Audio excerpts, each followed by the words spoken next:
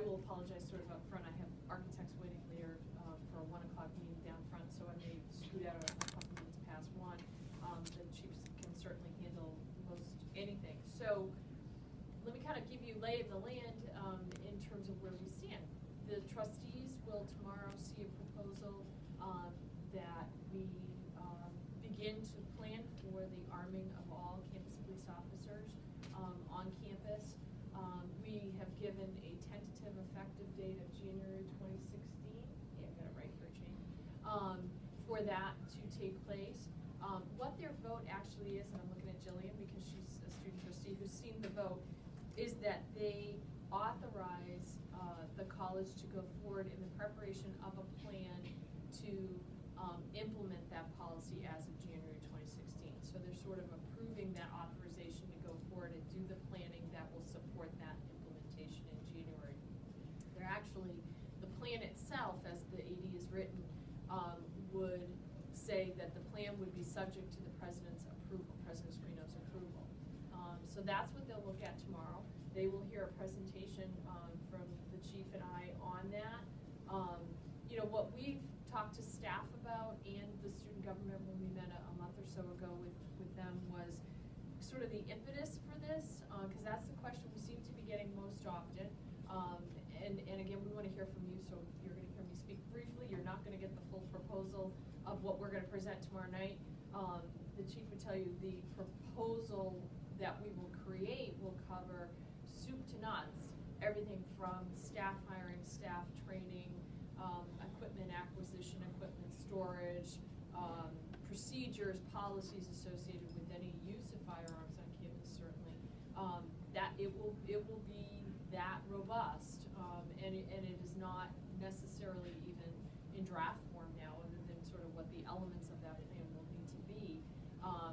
But the impetus for this really does sort of point to two things, and then I will defer to Karen as our campus police chief to speak more about it. One, about 2.5 years ago now, the trustees authorized Chief Kolimaga to carry a firearm. She has been carrying since that time. And again, you know, with all the caveats, but there's a memorandum of understanding with the Gardner PD in terms of her training and the use of a firearm and all of those kinds of things. This is an expansion of that. I would tell you it's an expansion not based on criminal activity on our campus that necessarily points to the demand for the use of a firearm, because a question that we've gotten is, you know, is crime on the increase, is violent crime, or is crime where you're carrying a firearm on the increase? If you look at our statistics, which are public statistics related to campus crime, you will find that that is not the case. So, you know, I say that sort of as a basis for going forward. What I would tell you that when you look at trends in campus policing, in community policing, it is a trend that you are seeing happen. And I think the basis for that trend, and again, the chief can speak to that, is the nature of the incidents that the officers are presented with. So, have we had a situation where the chief has been, you know, required to use her firearm? Absolutely not.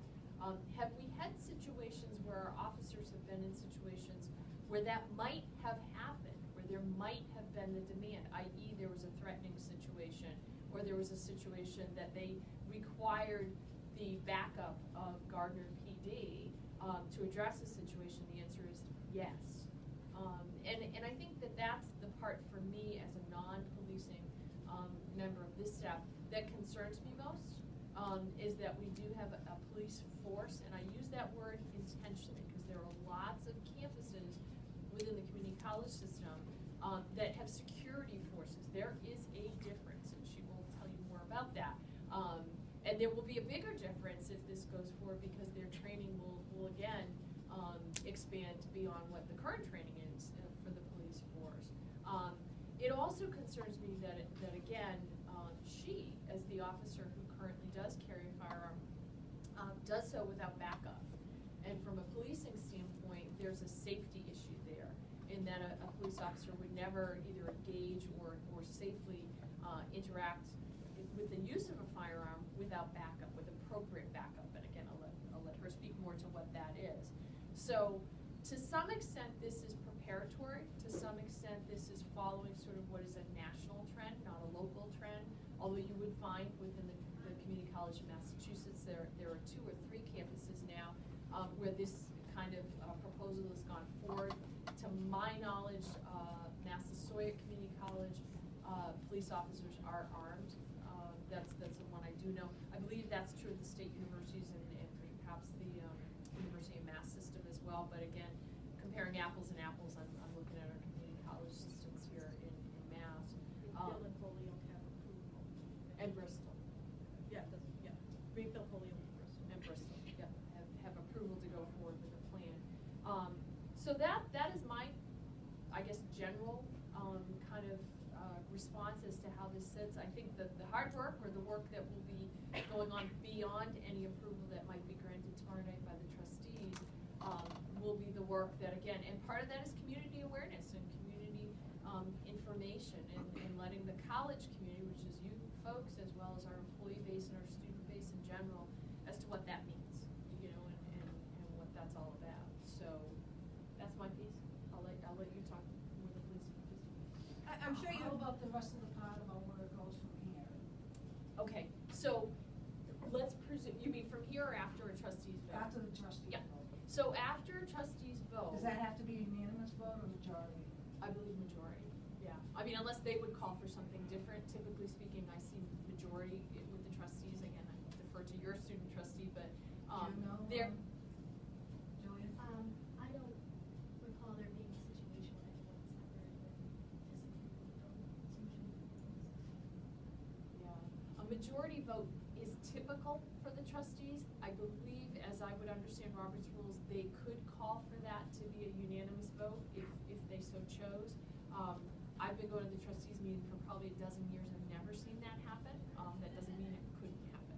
So that I would, the chair would make that decision for the trustees. Is it a simple majority or a 2/3 majority? Oh my goodness, you're gonna test my Robert's rules knowledge. I would say simple majority, but again, I would agree with Jillian's comment in that I don't think I've ever even seen, again, in my dozen years, for a call of a show of hands or, a recorded vote. So trustee Johnson voted X, so it was I've never seen that happen. It doesn't mean it can't. It really is largely at the option of the chairperson to make that decision. So back to your question, Liz. Where this goes, if they don't approve it, where this goes is, I think, nowhere. Okay. They might choose to approve something with a modified motion. So they might look at the motion, like or not like some part of that motion, and amend a motion. Again, I'm doing my Robert's Rules lecture here, Greg. I haven't done that in years. Pete Trainers. There was some tough Pete questions. Trainers with he taught me all this. So they might amend a motion and change that motion if there's some part of that motion that they don't like. Presuming that they approve it in total or in full, what that would do then is sort of launch, specifically for the chief, but myself in terms of the administrative side, and again the rest of her officers to the extent that they're involved, the development of this plan. And again, I will give you sort of the broad reaching elements, if that helps a little bit, to give you a sense as to what that plan will include, because we are going to talk to them about that. So there will be an element of campus community awareness where we work with our college community and, again, perhaps with the local community on that. Well, meaning the jurisdiction that our campus police officers have is limited to this. Input to the community is kind of. I don't mean the college community. I mean like local Gardner, right? So where Gardner PD has jurisdiction over all of Gardner, but not necessarily on our campus. If they make a change to their policing, their traffic pattern, they don't consult with us. Right. So if we make a change to our campus, per se, we're not required to speak with them. That's my point, sort of. But whereas with the wind turbines, we had an onus to do that because we were having an impact on that community that was going to affect the greater community in terms of the environmental effect. Personnel is another big piece of the plan in terms of training, hiring, psychological testing, those things. Cost and funding, there's a significant fiscal element to terms of equipment, training, overtime, all of those kinds of things. Equipment, I've mentioned that a couple times, I think that goes without saying, but I think it goes beyond sort of the firearms themselves to the peripheral kinds of pieces of equipment that go with that, the storage of that, the inventorying of that, the maintenance of that. Okay, just, I guess, like a vehicle, I don't own a firearm, so I can't speak to those things, but there are things you have to do to maintain yes. And you say there's going to be a significant fiscal investment. Is that going to come out of the college's fund, or where will that come It from? would come out of the college's funds. Okay. Yes. Does it say what the character gonna be, the issue firearm is? I'm sorry, say it again? Is the official firearm listed in there? Have you decided? No. Which the firearm will be? Is it gonna be a 9mm, 45, what's it gonna be? No, it would likely be a .40 caliber, because that is what law enforcement carries at this time. The particular make and model to be officially decided. Is that what you're carrying now? Yes. And those are details, Liz, they're good questions to ask, but those are absolutely the kinds of details that are gonna be borne out of a plan that are not necessarily done other than our knowledge of it. The other two, again, very big things. One is training, obviously, for the officers associated with that. And then the other is policies. And again, when I speak to policies, again, those are really policies that would dictate the officers' activities and the officers' responsibilities and duties associated with that. So those are not policies that are going to show up in the student handbook. Those kinds of policies, like the smoking policy, you would hear from us about. These are policies that are related to personnel and to the operation of a firearm in their course of duty. So those are sort of the big overarching things that will be addressed in detail in a plan if it's developed. Okay, so a lot of times the questions we get are kind of the active shooter type questions. And this is in preparation for, the worst case scenario, which we certainly hope will never happen. And we started getting a lot of those questions after Sandy Hook and again after the Boston Marathon situation. And people started, when it gets closer to home, they start going, you know what, we can't say it will never happen here. I hope I can say it will never happen here, but I can't make that guarantee. And so we saw a lot more concern within the campus community for that type of a thing. In the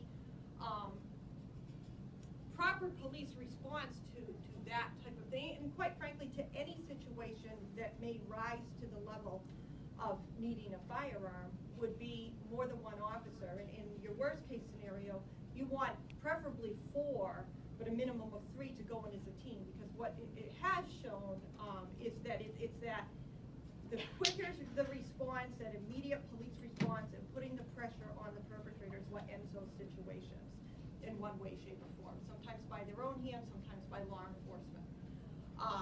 But quite frankly, there are a lot lesser situations than that would require an armed response for the protection of an officer and for the protection of a student. So, and I use this loosely, but a simple knife incident requires the presence of a firearm, which would require Gardner PD to come on campus to respond to that.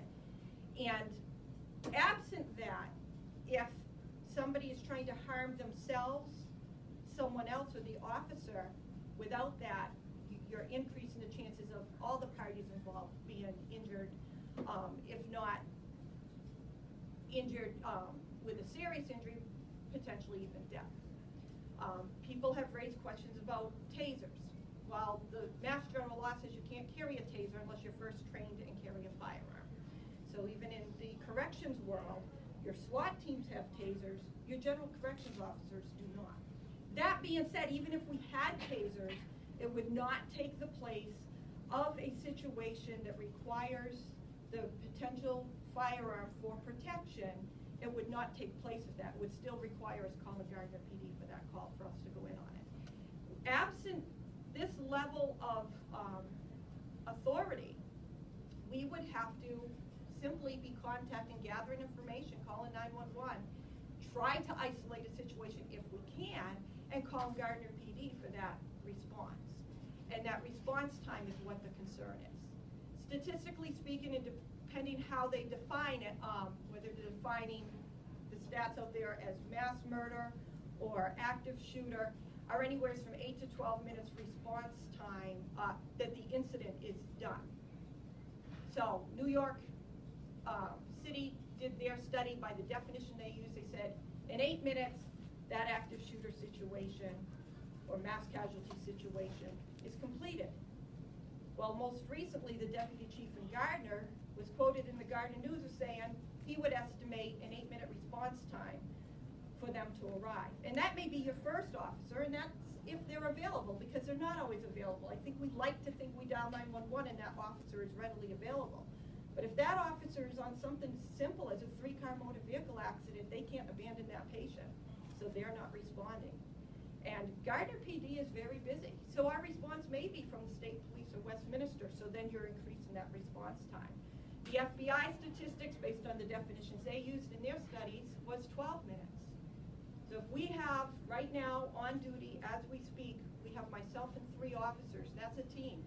If we are prepared and authorized and trained to respond, we can immediately respond, and then Gardner and anybody else coming as our backups, and they would still be called. They're coming in as a secondary team to back us up, and hopefully by the time they get here, we either have it isolated, or if we don't, they're gonna join us with a secondary team to get it isolated, but we certainly have the opportunity to minimize the injury and minimize the response time to that incident, because we can immediately deploy. And they could have one officer, you know, who knows where they're going to be, and Gardner's a large city, so they could be on the opposite end of the city when they're responding, so all of that adds in the response time.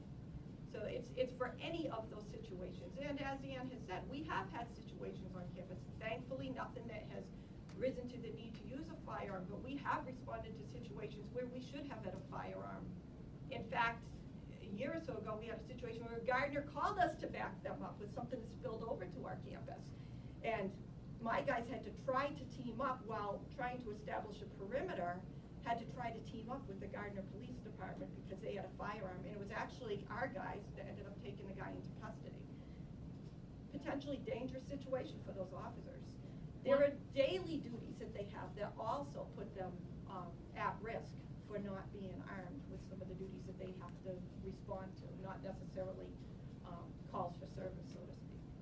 One thing that I will know, and again, it is different than, I would say, a residential and or university or college setting, is that, you know, again, nationally, when you read about community college officers being armed, one of the problems that our campuses present to police is that we're very open campuses. So anybody, and it does, as Karen said, things tumble onto our campus where they might not on a campus that's relatively closed. And that's not true everywhere. If you went to Fitchburg State, I would say the same thing. Fitchburg State University, they're right in the throes of the city, as are we. But we have so many community-based events, and we have, again, a campus that is very open to anybody coming on campus. We oftentimes will even get a call for something going on in the cafeteria, and you know, my question is often, is this a student or employee? And it's no, it's a community member, and they're hanging out in the cafeteria. I mean, that's the nature of our campus. That's not a bad thing, but from a policing standpoint, what that means is that we're very open, we're very exposed, I'll use that word, to sort of things happening on our campus that would not happen necessarily on a campus that's a relatively closed campus. If you went to a Merrimack College or, you know, some smaller campus that has a real sense of closure to it. Not true of all. But when we've read about and seen reports in the news at community colleges, oftentimes that's the case. You know, you'll have, for example, a domestic situation where there's a transfer of a child for a custodial visit or something, and then there's a domestic situation that rolls out in a parking lot. That was a recent case. Again, that might not happen at your more traditional state university or college. I'm not saying it couldn't, but it might not. So you have those kinds of things that tend to occur on our campuses at community college more often.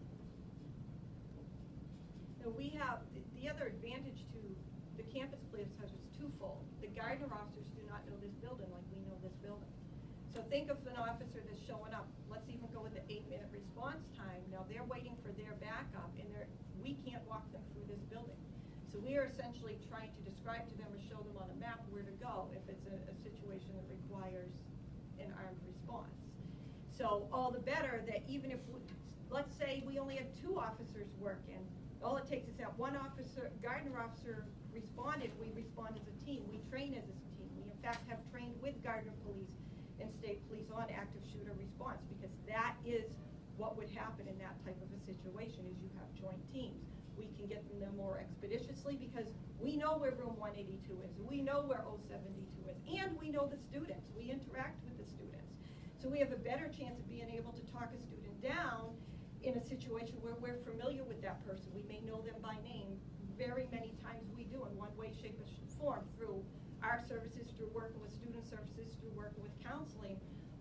Many people we do know and we do talk to every day, and there's a big advantage in that.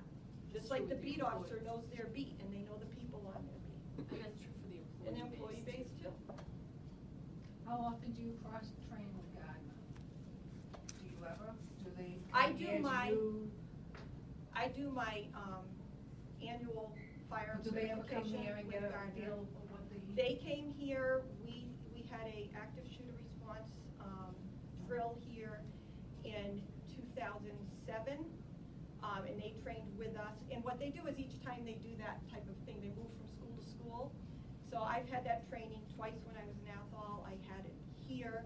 Some of my officers were able to participate in that training because, and this is an important fact, 50% of my officers are officers protecting you out there in the cities and towns around here.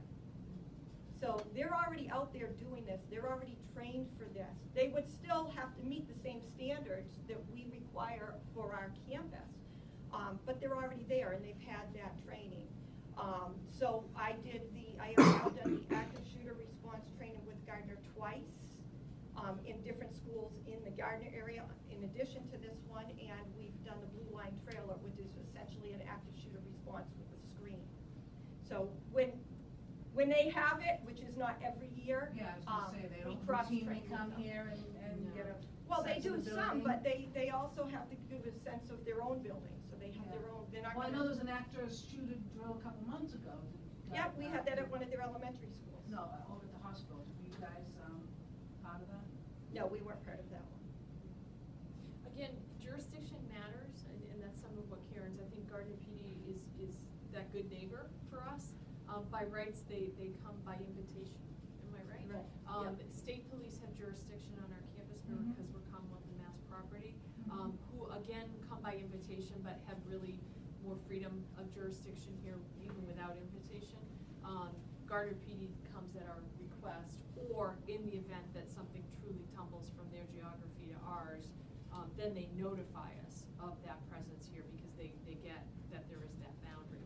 But that boundary is not necessarily reciprocal so much, I guess, but I mean, in the event that, let's say, for example, and this has not happened so much, but that we had a situation that tumbled out into Gardner, we would notify them and look for their backup, but that would be their local, we would expect they would be the primary law enforcement official in that particular case. Our folks would be responding only because it was something in motion. But if something tumbled out and we knew it to be in the city of Gardner, Gardner would be that responding department in that case. So it's a little different. Yeah. When was the last time we had an active shooter drill on the Mount campus? You remembered, I'm glad you did. 2007. Yeah, I participated as an observer, as did President Squino and a couple others from Exec Council. And then we had most of our officers at that time, and again, our force has changed since that time. It is something that you can ask for a request. They are very costly, and as I learned that day, very involved. But they typically, you kind of get on a waiting list, as I understand it, to have that done. So 2012 was the last one Do that you was have done. training yourselves? Among As far as the what? campus police, as far as active drills? Well, right among now, my your officers are staff? trained for an unarmed response. They cannot respond. Their response is, they So lock you down, do they get to a that? phone, they You call routinely do 911. drills? Yes, well, we do tabletops more than anything, right? And as far as participating in, A tabletop is where you describe a situation, but you're all sitting around a table, and that's where the name comes from, and you say, what would you do? So we did 2 this year, not for active shooter, actually one One of was. them was. One was. But basically where you roll out a scenario with a trainer, and they say, this happened, this happened, this happened, what would you do? And that question gets posed to sort of everyone around the table. What you anticipate happening is different responses. So administrator says this, police says that, You typically would have fire at the table, you would have emergency response, you'd have all of the folks that are involved in that particular situation. And then you proceed verbally kind of with what, okay, now you get news of X, Y, Z, now what do you do? But you're not doing it physically, whereas in the active shooter, they were literally in our halls and doorways and such, with blanks obviously working. But the officers who are not armed cannot do the active shooter, They observe. full-scale drill. They can only observe. Right. The other officers, like I said before, when they've gone through it, have gone through it basically as representatives of the other police departments that they work outside of here. But we do regular training, we do extensive training. The lists annually are generally a page long or more of all the training that my officers do. We have a crisis response management training coming up next week. So they are doing very frequent training. And many times my officers are trained beyond and receive more training than some of the municipal departments. This would be though this different training, right? So what Right. we're talking about, if this goes forward, is all the training she just described as what we currently do. And we'll There- still do, but this would right, be an this addition. would be additional. Jillian? Has there been a situation on campus where a student has been harmed? No, luckily enough that the Not with a instance- firearm, with not a weapon, but firearm, not with a yeah. firearm.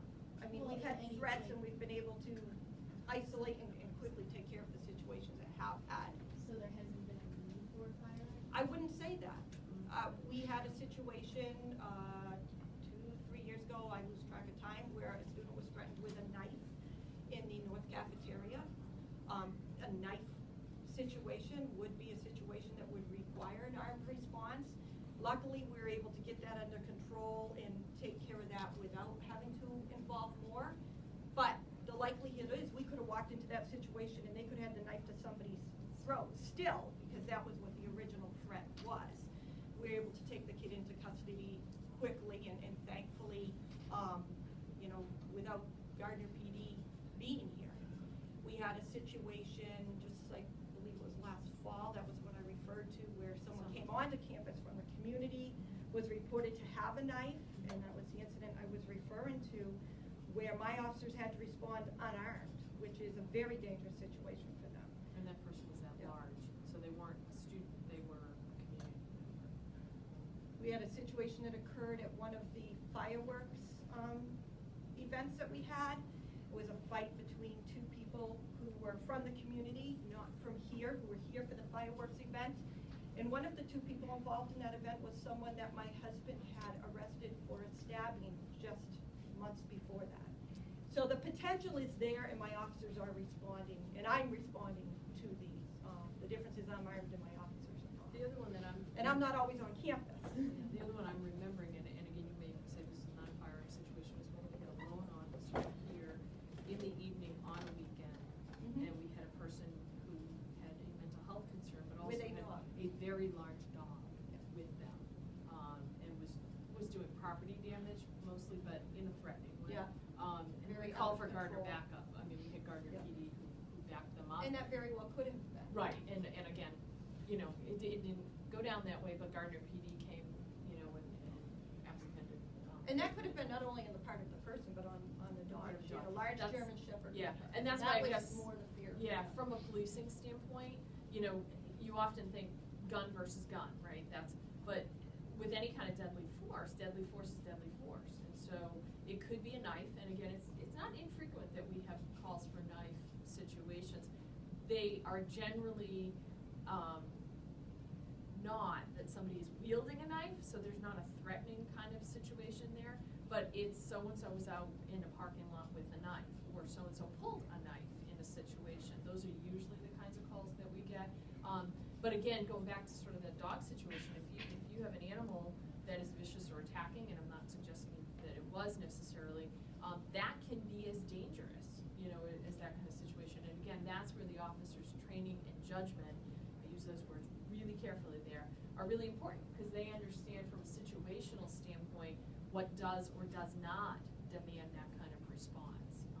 And that's what the training, all of that would. We often have concerns from the bursar's office with, well, can we have a panic alarm? I said, the problem with the panic alarm, it can only mean one thing, an armed response, because it's an armed robbery, right? I don't have an armed department, which means if you're calling us because the student's yelling and screaming because they bill that they don't think they have to pay, then we would have to treat it the same because there's no way for us to differentiate. You know, we often have those types of discussions. So again, the more preparation, the better. And it's interesting, but that question I will sort of piggyback again for staff or students to hear. When that request comes forward, our answer is no, because it does demand that level of response. And if a bank does that, that is, you know what I mean, if they push that panic alarm, that means they're being robbed. And so our response to them is, you know, you can have alternate means of communicating that you need an officer to respond, but not the panic button, because that very much implies that kind of a response. So that's the level of sort of caution with which we're proceeding, is that we're not, you know, as she said, and I usually say mine, because I'm the non-police officer in this situation, I hope the officers never have to use their firearms. And I mean that. You might say, well, then why bother? Well, for the protection of the officers and the protection of the community is why you bother. You never, I think, hope that that's going to be the situation, but we have to be realistic about the fact that it might be. Now, what kind of situations would an officer be authorized to discharge their firearm? And would they require authorization, or would it be left up to the responding officer's discretion? No, well, when I use the word discretion loosely, because that's based on training. There's and they don't even use the word continuum anymore, but I'll use it because that's the old police term for it, kind of a continuum of force. You don't use lethal force unless lethal force is required. It doesn't mean you don't have it present just in case. So a knife incident would require the presence of a firearm for the protection of all persons involved in case it leads to that level. That does not mean the firearm ever comes out of the holster unless it is required to come out of the holster. And certainly in this type of atmosphere, we would be employing a whole nother level of judgment to, you know, if you're outside in a forest of trees, you know, because you have a lot of people in the building. But that's all training. That's all comes under all that umbrella of training that's, you know, multifaceted that Ann was referring to, and defensive tactics. And when you employ different levels, and there's no, when I say they take the word continuum out, the old way of teaching it was you go from A to B to C to D. That's no longer how it's taught. It's taught the way it was meant to be, is that, yeah, if pepper spray can take care of that person with a knife, certainly you use pepper spray. But if pepper spray can't, you may have to jump to the firearm if that threat gets to a point where you feel like, if I don't take action, somebody is going to get hurt or die here. So that's what that defensive tactics training would employ, is that training. And that would be regular training along with all the other training, the annual training on the firearms, etc.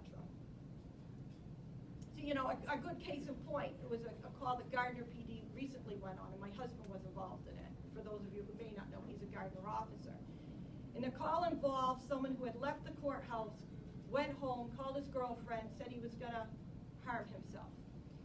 3 officers got there, 3 officers on duty. So this is a call where none of the Gardner officers are available to respond if we had an incident here. 3 officers on duty, they cannot leave that call. They locate him in the bathroom. He's in the bathtub. He had already harmed himself. He had already badly cut himself with a knife, verbally threatened to stab the officers, said that he had a second knife in the tub, which they could hear when he moved his feet. They could hear the clinking of it. And in fact, jumped up and tried to stab my husband. My husband rolled to the floor. Now the other officers have their firearm drawn. My husband has a taser. 1 officer on duty has a taser. He has a taser. They make the assessment that they're going to try to use the taser, but in trying to use a taser, the other 2 are ready to use lethal force if they have to. We never want to. He's able to get in a position, hit the guy with the taser. The other officer, when they stiffen up when you hit him with the taser, is able to grab the arm and get the guy into custody without any harm. But that's an example of you would never go into that situation without the firearm, even though you didn't want to use it. So Does that make sense? So lethal force would be the absolute last option. Right. Always would be. Always would be. And again, it would either be for the protection of others, the protection of the officer, you know. But yeah, and that's where, you know, Karen describes some good situations, I think, for you. It is very situational.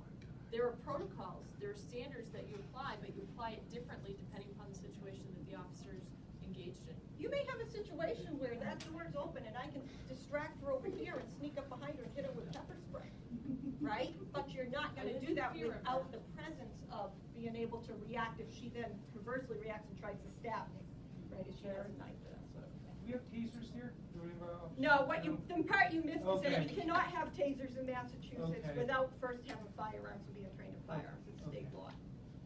Now I'm playing devil's advocate. I'm gonna here. step out, if that's okay, unless you want me to stay for this Well, question. yeah, I can, kinda. okay. I'm not building the building, but I'm not naive enough to believe this is not already a done deal. But as a representative of student government, I need to present opposing viewpoints. I've had a lot of students and some professors come up to me who are against this idea for a multitude of reasons. But I promised I would voice their concerns. It's fine. And I'm surprised that people aren't here. I mean, I talked to a lot of students and they're upset about it, but obviously not upset enough to be here. But I think that's kind of typical of this. But I just want to give, and believe me, I've gone through firearms training, I have guns.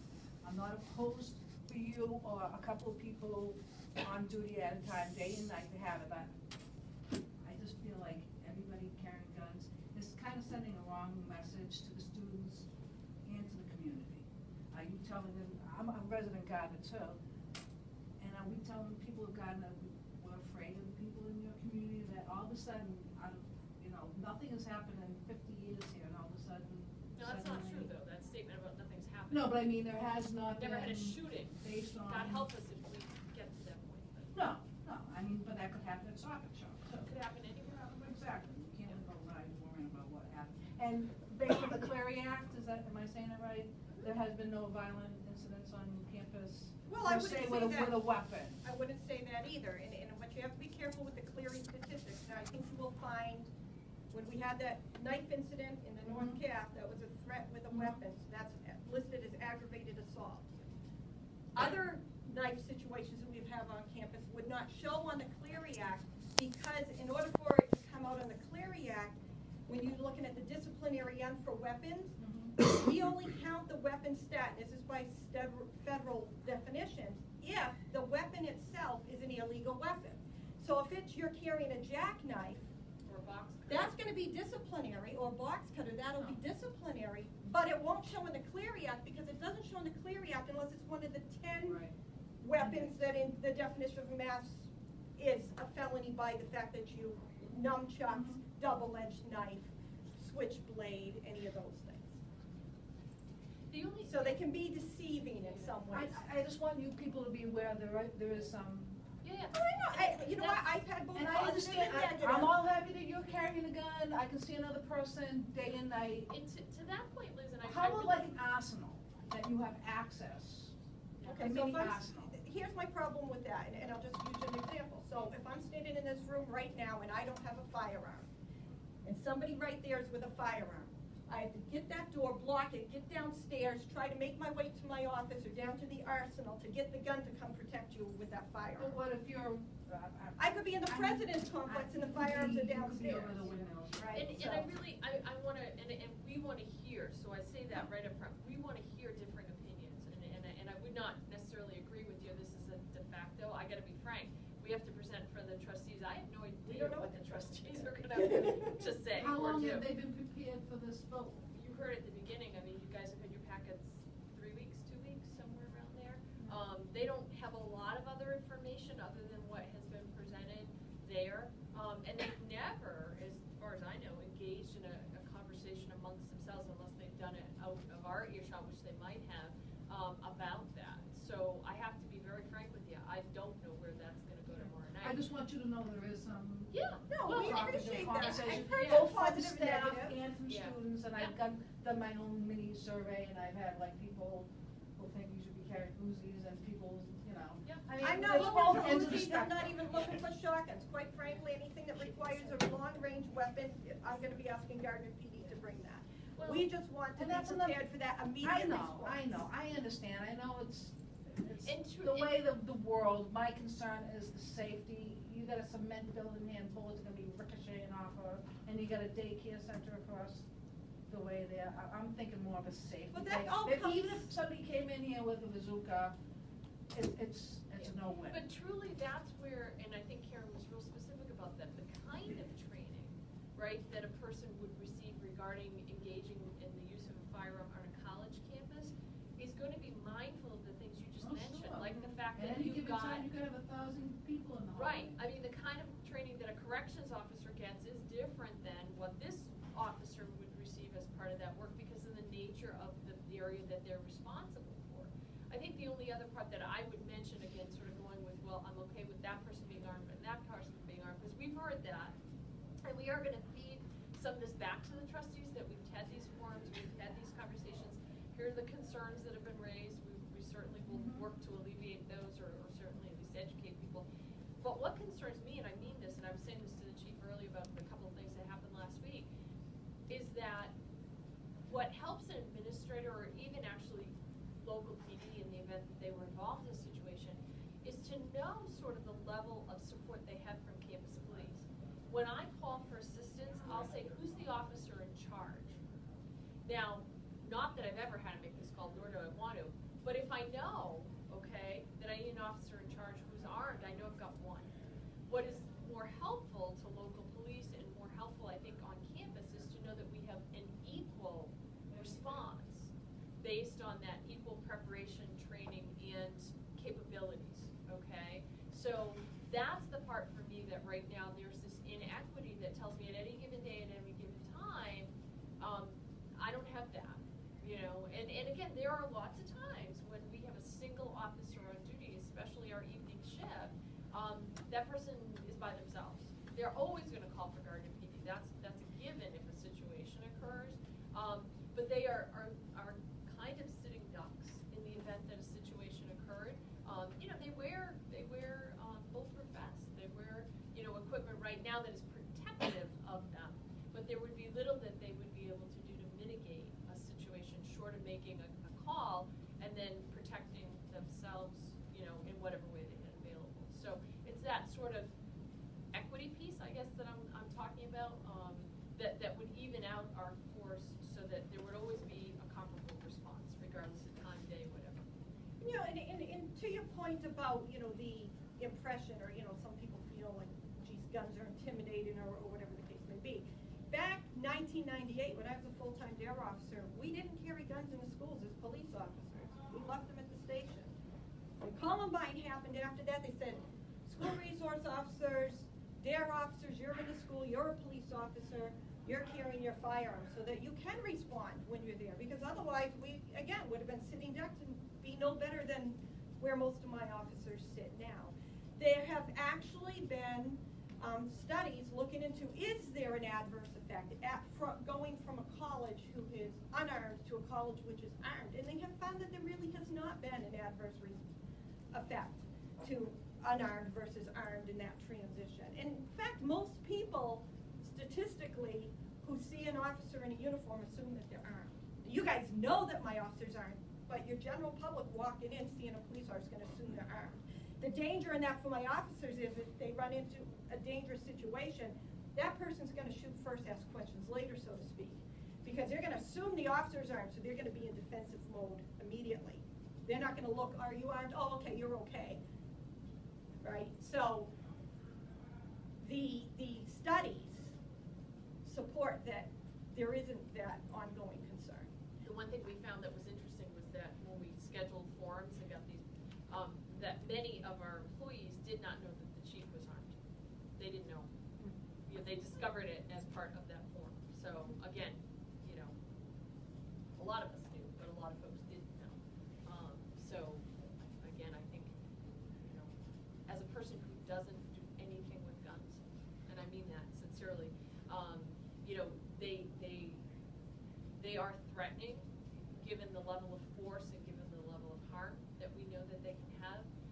I think that when you look at them, as we've used as an example, as you would a tool for anybody in a profession, whether that's a carpenter with a hammer or a saw, you know, you give the folks that you charge with the duty to do certain work. And believe me, if we never had to use that or whatever, as I said, that would always be my preference. But I think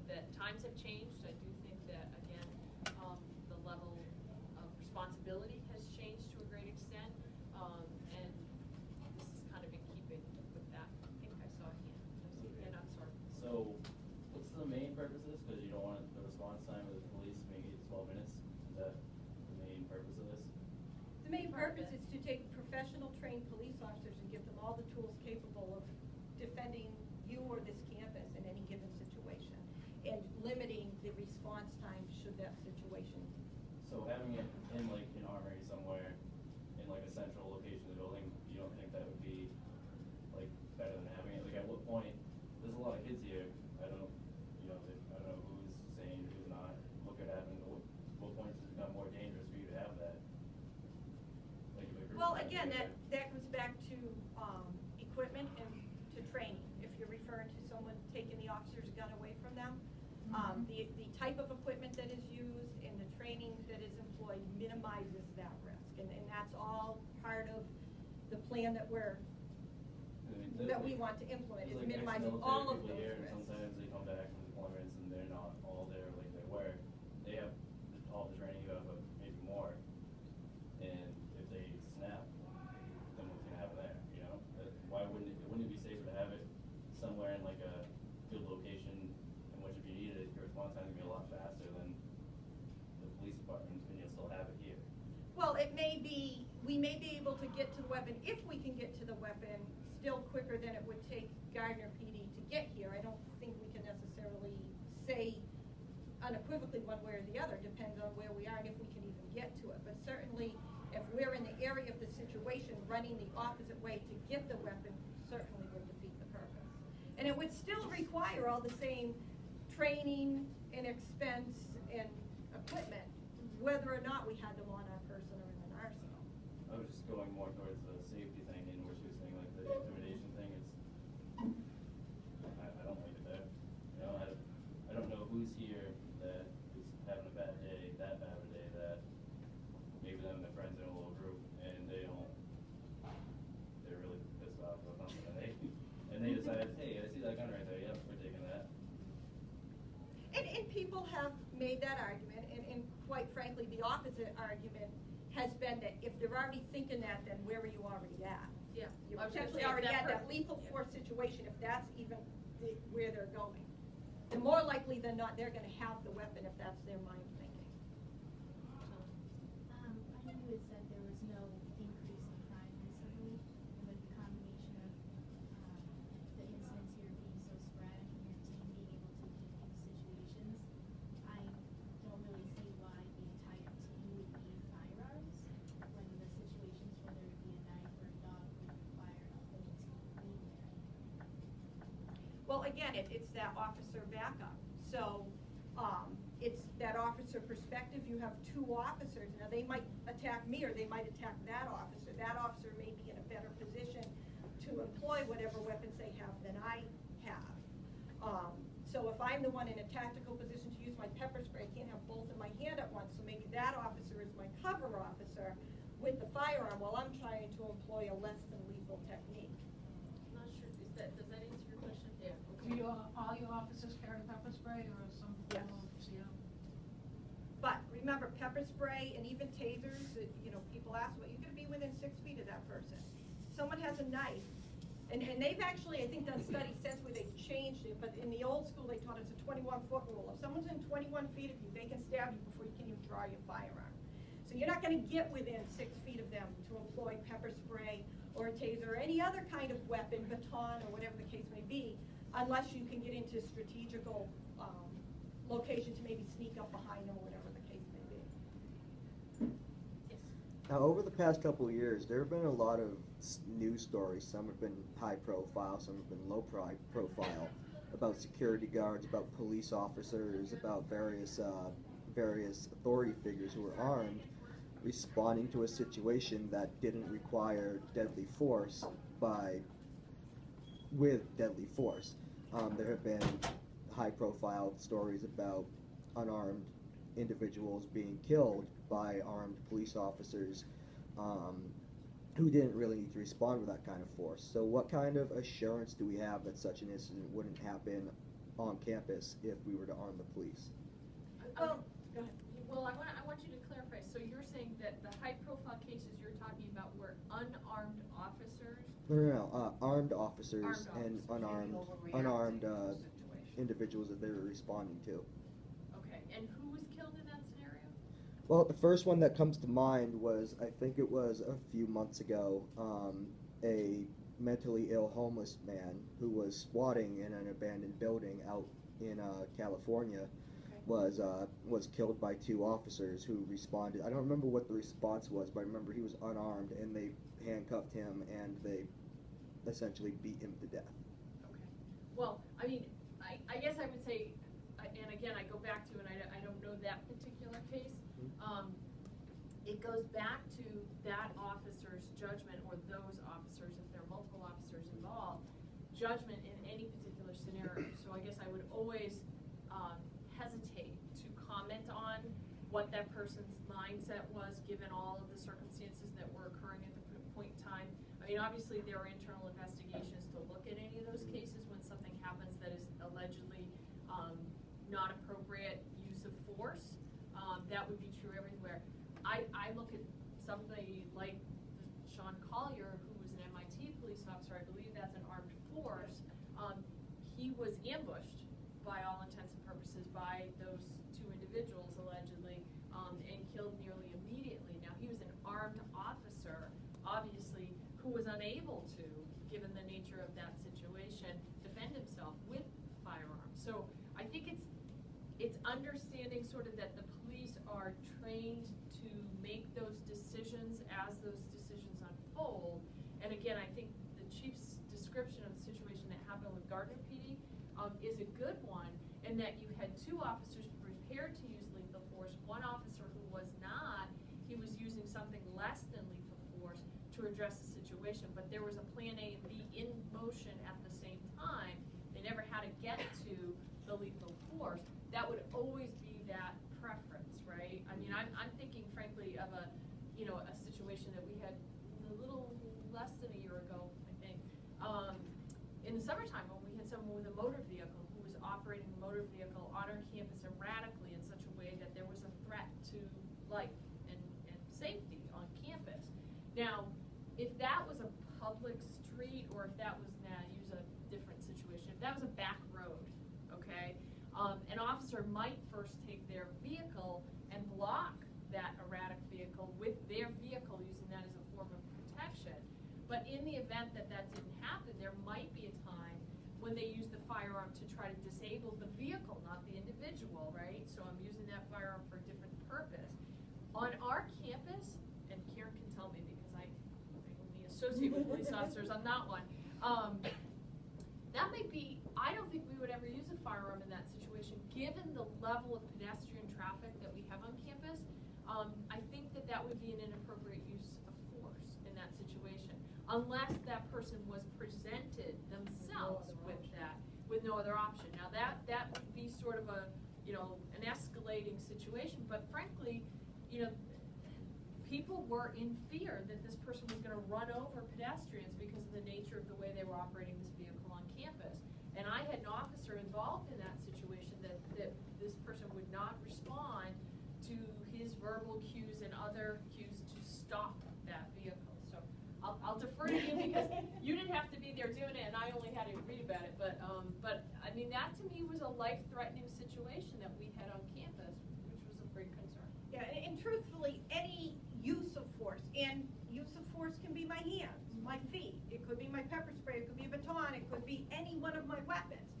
Any use of force is reviewed, and then you determine, was it under the totality of the circumstances justified or not under those circumstances.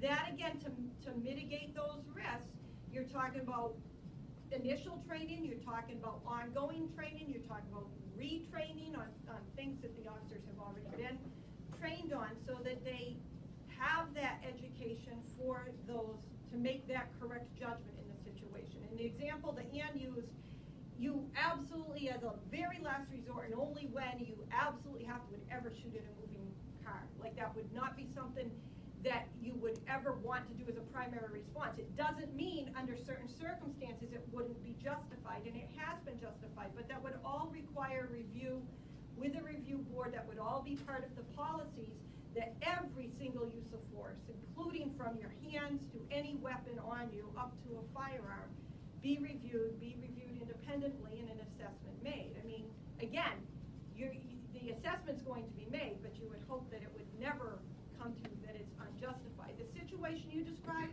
I can't answer to that. I won't answer to media type things that have limited information.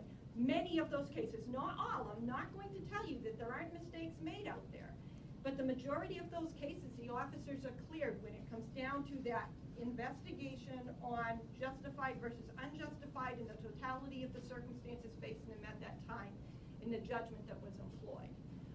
Past that, I think it's very difficult to say based on limited information we see in the media when you're typically seeing one side and the other side you don't hear because you know they're not going to talk about it, especially in that investigatory phase.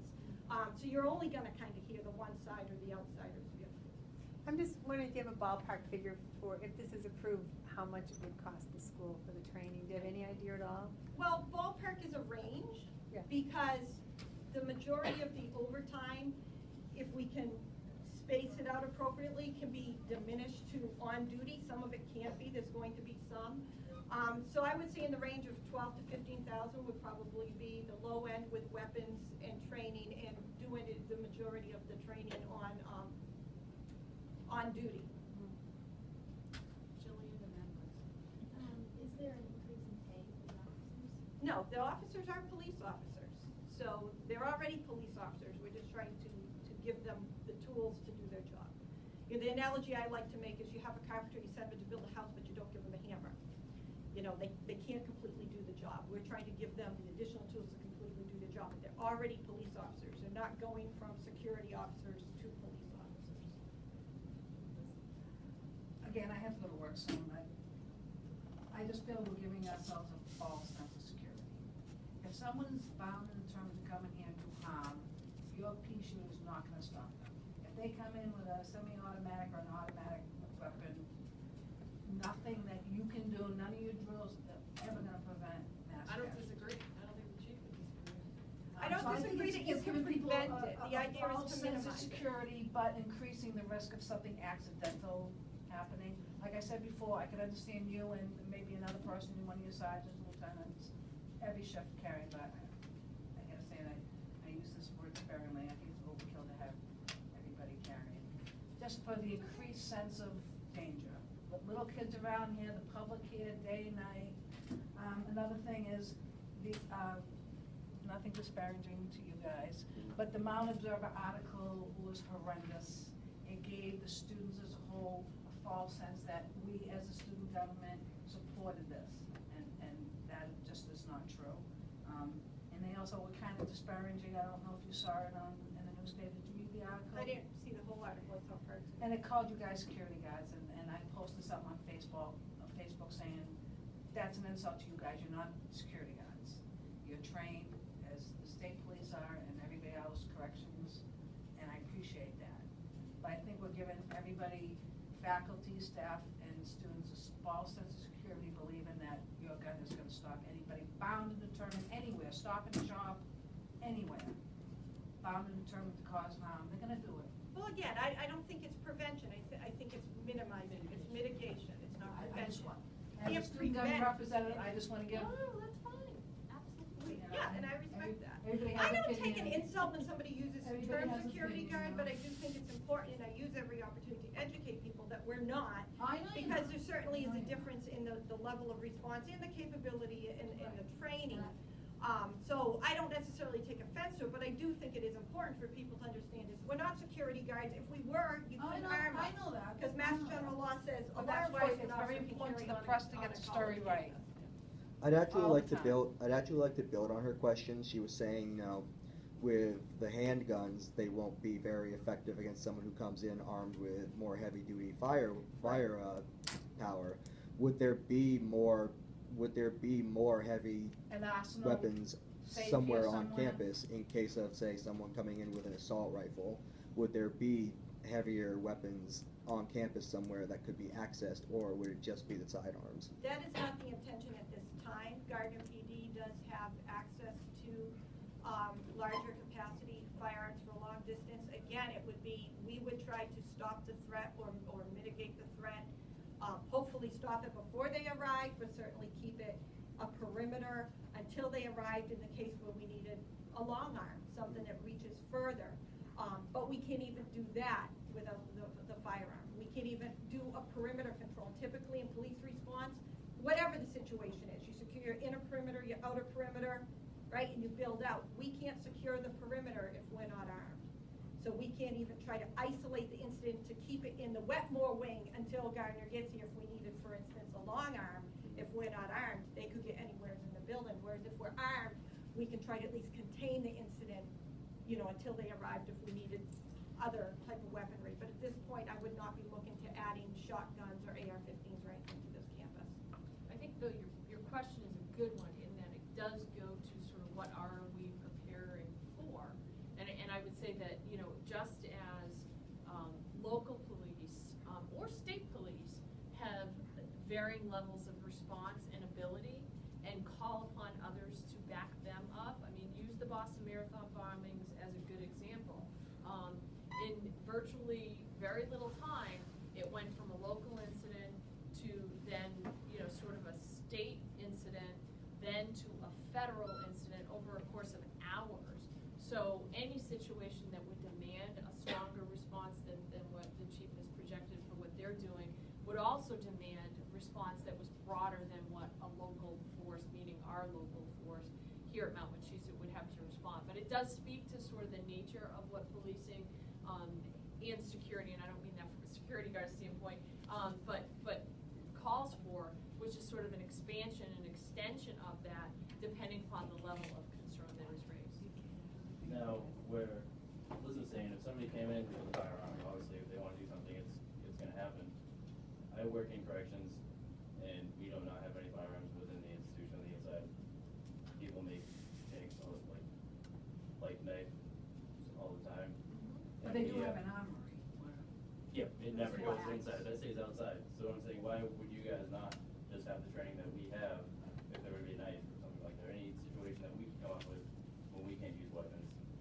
Why would you have that same training instead of having that? Well, I think to compare the two situations are totally different worlds, and I don't even want to begin to speak to your world. Not that they couldn't have, you know, for instance, a firearm or whatever the case may be. They're isolated situations. You have the capability of locking down cells and locking down certain areas. We don't have that here. It's open. So it really is That's like. assuming that everybody is going to cooperate. You know, like it could be. Oh, I'd never assume everybody where you are is going to cooperate. It could be like the same thing as people just free roaming everywhere, doing whatever. Some people intending to harm, some people not. And like I feel like the training with knives, you were directing towards that a lot. Just training. Well, I was giving you the examples of what we have actually seen here or respond to here, but you certainly have different response options in a relatively isolated area, whereas this isn't, and it's an open campus, and that's the best analogy I can give you. That's not necessarily true. I'm a retired correction officer, and we have a lot of disgruntled family members coming to our front doors, and not every correction officer is armed. They're trained, but they're not armed. And there's extensive armory. That must be the protocol. I'm presuming this is a Commonwealth property? Yeah. Right. So there's somewhere in that correctional But you have institute where those. groups that are ready to respond if they need to. Well, within minutes. Right. not But we don't have that, instantaneous. we don't even have that here, right? Well, that's why I'm saying a couple Yeah. of you, it's not across the board that every correction officer is armed on duty. Maybe two. Out of perimeter security, because you do have a lot of people coming onto the property, much like this, who will have an agenda. But it doesn't mean every single person is armed. Either in the perimeter, and of course not inside. And people who are coming into your perimeter, there are certain provisions for, I imagine, searches and stuff like that. People can just walk in and out of the jail? Into the front. Into the front, South? not- Yeah. Right, but I'm saying they can't just Not walk to through the jail property. through I'm 20-some retired doors. from Shirley, so to quite extensive Right. property, and people come onto the perimeter all the time, and there's been a few times they come armed. Oh, I'm not disagreeing with that, but I'm saying that this is an open campus compared to what is somewhat of a controlled area. Not the whole grounds of Shirley are not a controlled area. One of the common concerns students that I talked to was that our police force here is relatively small, and that even if they were armed, they were curious as to would there even be big enough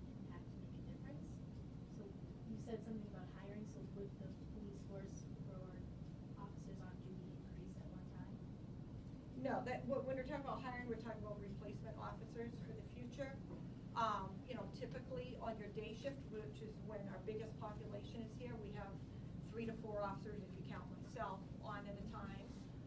Second shift, you have 2 to 3 on. The weekends and overnights, you often have, weekends you have 1, overnights 1, sometimes 2 on an overlap. We're not looking to increase that. Of course, if President Squino does get dormed someday, that would be the reason for the increase, not arming officers.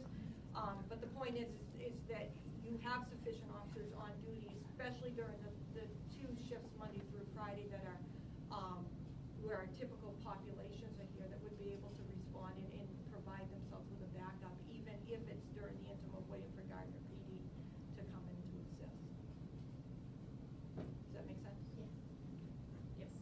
I just have a question about reception of this new policy.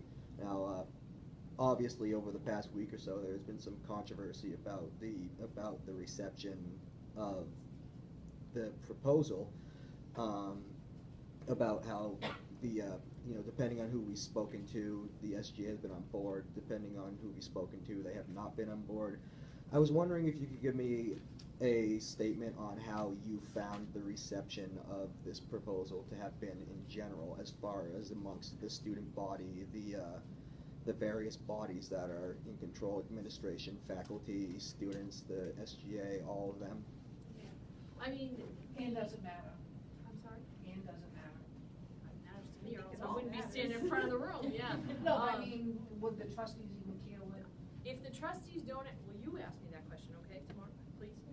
But if they don't ask me that question, I'll be surprised. I have a slide in this that will be revised after this meeting that addresses the kinds of questions that we responded to and the kinds of questions that the college community have asked. So it does matter, I need to say that. Does that matter, and will it influence the trustees' vote tomorrow? I suspect it will. I suspect they're gonna ask me that question. I'm prepared to answer it, and that's why we're doing this. To your point, in terms of who I've heard from, and that's pretty much the only thing I can kind of respond to. I mean, I guess generally speaking with the SGA, and again, you all have minutes that are SGA members to reflect what happened in that meeting. I feel like we responded to questions around it, much as we are here, concerns, you name it. I didn't walk away from there going, oh, the SGA is on board. That wasn't my impression. My impression was there are people who are concerned about it. There are people who think it's okay. Hopefully we gave some good answers to give them more information about that.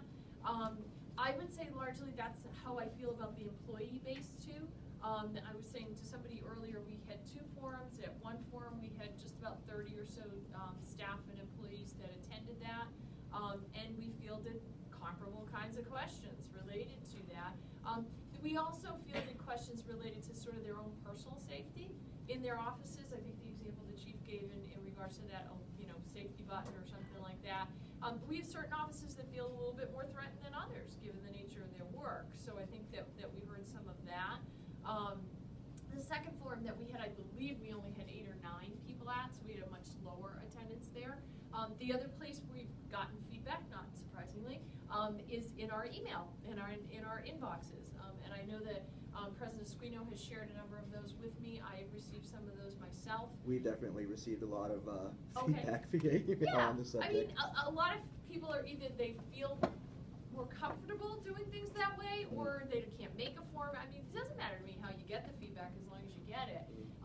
What I would say is that generally with a few of the staff, there has been a level of sort of engagement, meaning they've wanted questions answered, and I've answered those questions, and then there's been either I think this is a great idea or I think it's not a great idea. I've gotten some of both. In other cases, there are very strong opinions that have been counter to this. I don't agree with this. I think the one faculty member that I'm thinking of that was at one of the forums said, and I'm not quoting here, but I don't agree with firearms. I don't agree with the sort of the proliferation of firearms in our society in general. He really spoke to sort of his general principles related to that, and he just wanted his voice to be heard, regardless of whether or not this went forward or not. And so that was good. That was respectful. I think that that's important to know, that we have people with different opinions going forward in there. So I've heard everything. it does matter. But I guess I would say, because I think you and I have talked about the smoking policy before, in the same way that I know that when I change a smoking policy, I'm gonna, people go, I don't agree, I think we should, I had all sorts of questions. Why aren't we smoke free? Why don't we let anybody smoke on campus? You know what I mean? There are people that disagreed with that policy. We made the decision we made, we went forward with that once that was approved. So, I suspect that will continue regardless. If the trustees do not vote this forward, there will be people saying, well, I disagree with that, I think we should have had firearms. If it gets voted forward and the plan develops, there'll be people who are opposed to that. And I think, that's why we have the levels of governance and the levels of authority that we do for different things. But it's also why we look for input. And it's why this plan really does contain a level of education and community outreach, so that our campus community, in the same way that Greg and Dean Zaleski did a lot of outreach related to the smoking policy, you would see us do that under this plan, so that the college community becomes aware of what this is all about. I would say I've had all three. I would say the vast majority in favor, but again, I don't necessarily take that as a statistic, because what someone might say to Greg might be different than what somebody says to me. But I've had the people who say, you know what, it doesn't matter to me one way or another. Therefore, a lot of times those people won't come to this forum. I think there's a lot of people who won't come to a forum because they feel like a forum is for the naysayers. And our opinion is a forum is so we have open input from everybody. But a lot of people feel like, well, if I'm not against it, or I just simply don't care one way or another, I don't need to say anything. We have also had other people, however, who have come to the forums and said, I'm here to voice my support for the Army. It's about time our officers were equipped to be able to protect us in all situations. So I think all three opinions exist out there, and I think to try to put any kind of statistic to it would be unjustified. I don't like statistics anyways, because I think they can be skewed for various reasons. But I think there are three levels out there, and some people just feel that they're neutral, and some people are very for, and some people are very against, and some people are someplace in the middle. Jillian and then Cal. Besides this one and the student government session, have there been any other student information sessions? No, although we certainly, the employees, do we have any students? I don't think we did there.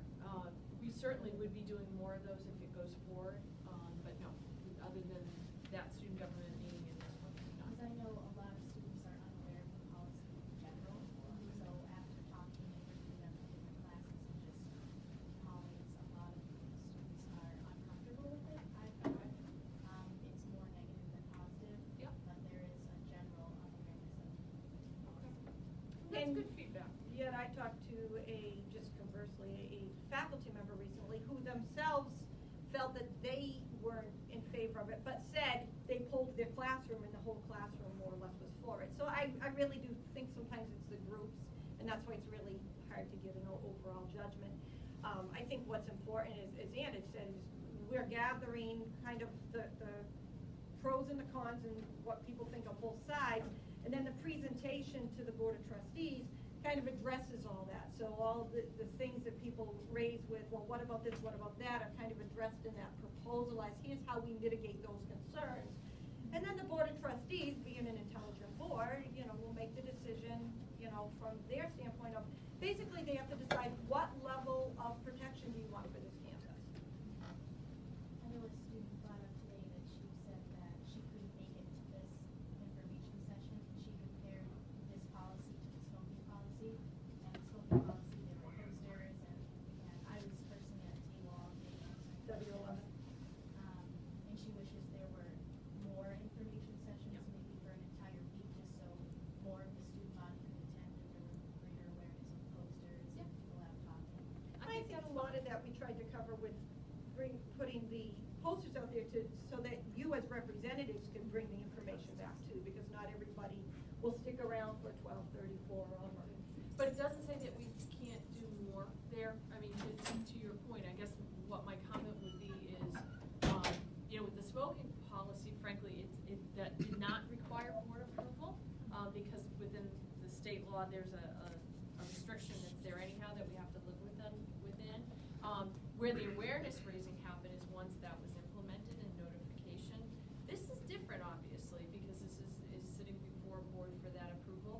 But it doesn't mean that we can't do more forums and get more information. I think that's a good idea. I'm happy to do that. And I mean this differently than just a general forum. You know, as we proceed, if we proceed with it, I think there's an obligation for us to really educate and make people aware. I mean, we didn't just talking about here's where the gazebos are, go smoke there. We talked about the effects of tobacco, really. And again, people questioned with that one just the policy, because it was sort of a smoke-free facility, not a smoke-free campus. And so there was a lot of conversation, but it was educational in nature. And I think if we proceed with this, that's what you're going to see happen. But in advance of us proceeding, I think getting more feedback is fine. I'm happy to do it. Kathy, and then I just wanted to speak to your question regarding the SBA. Mhm. And I just want to reiterate that, you know, when VP McDonald and Chief Kolimaga came to the SBA, that was the first time that this was being presented to us. So we weren't, I know the article had said that we were proposing this. No, that was not the case by far. And they were coming to get our feedback as the representatives of the student body, which is why we brought it to the SGA booth, and we tried to hand out the proposal to students and let them be aware of this forum, which is what I requested, that we have a student forum. And as you see, you know, we've got 3 student government members here. I know where Liz stands. I don't know what Jillian's thoughts are. I know that I'm in favor of the policy. So you potentially have 3 different, you know, positions here. So the SGA doesn't have an anonymous, no, we did not. Unanimous. We had no vote taken, so It's there's no information. official stance from the SGA. So anything you hear from an SGA member, I know that I was quoted as the SGA president. That was my personal opinion. I wasn't speaking on behalf of the SGA. And I frankly, we did weren't- make that clear. We weren't looking for endorsement either. So I gotta be frank about that. It was informational, and it was sort of, we're just making you aware. We want you, again, the request from Kathy was, can you guys produce us something so we can raise awareness on campus and do that, which we did. Was there another? Did I miss it? Yeah. I just have one more question. The vote tomorrow from the trustees, is that going to be the official go-ahead versus killing it, or is there going to be more past that to decide on whether or not the policy will go forward? Is that a I will binding read vote? you, I'm not sure I can. I don't know. You know, I'm looking at you from a governance standpoint. I think I have the 80 in my, oh, it's the final unless it's amended, but what I'm wondering is, I'm not sure it's public information. You know what I mean? Because you guys haven't reviewed it yet. So it's to look for, I'm not gonna use the actual language in case I'm not supposed to do this, but it's to look for the approval and authorization for police officers, MWCC, to carry firearms in the context of their employment pursuant to the development and implementation of training certification process approved by the college president. So it would approve the development of that plan and process that would support that. There is actually no date of implementation involved in that as well. But again, I really need to say this because it is not unusual. In fact, it's somewhat common. I don't think you've seen it so much this year, but I have through the years. For them to look at what is being proposed and amend that, just as student government might amend a motion that's on a floor. So I have to be frank with you, anything could happen. They could just vote this down as totality, which is one option. They could approve it in its totality, or they could look at it and say, you know what, we really think we want this to go forward versus this. Any one of those dynamics could happen. Would you feel more comfortable if you had at least one officer on duty who was armed all the time, or do you feel that it would be more beneficial to have an entire force? Well, I think it doesn't solve what we have now. That, you know, if you don't have the whole force, any one of those officers can be dealing with something. I could be tied up on one call while they get called to another, and I can't respond. So I don't think it changes much different than what we have now, where if I'm not on campus, I'm not armed. So what about if it was half the officers on duty would have a firearm? Well, I think, again, you always have that situation that any one of those officers could respond to a situation and be the unarmed officer, and or be unable to back up that other officer. So there's only 3 of you as it is. If there were 3 issues going on,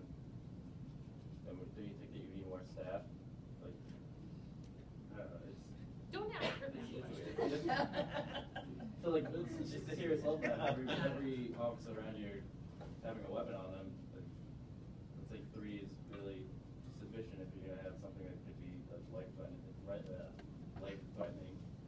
at any point. Well, your typical situation, a 3 to 4 officer team, and in many situations, a 2 officer team is sufficient to handle those situations. Obviously, the larger the incident, the more people, and there may take 8 people to handle a large-scale incident.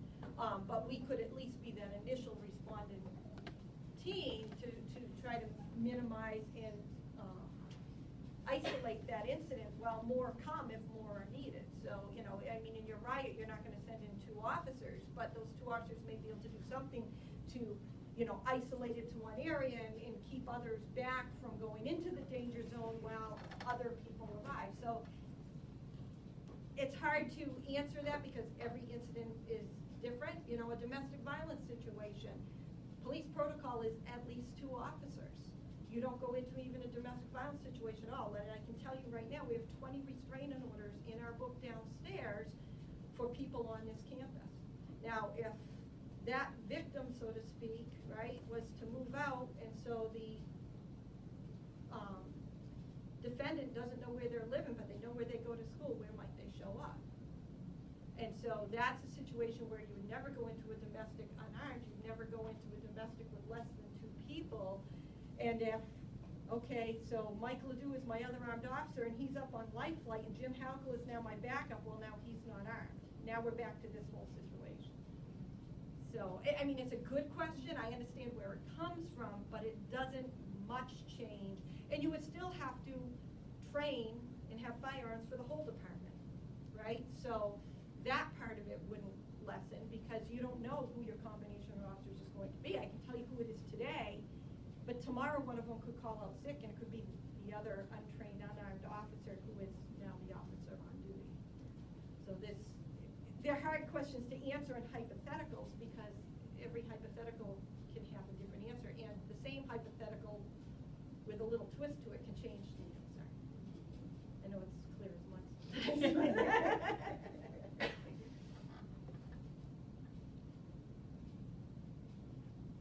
Good input. Yeah. I was going to say, we thank you for your input. We thank you for being here. Sometimes people focus on who's not here versus who is here, but you guys took the time. You offered honest opinions. Hopefully you've seen that we want that, that we really are not looking to sway or influence a decision so much as just make people aware.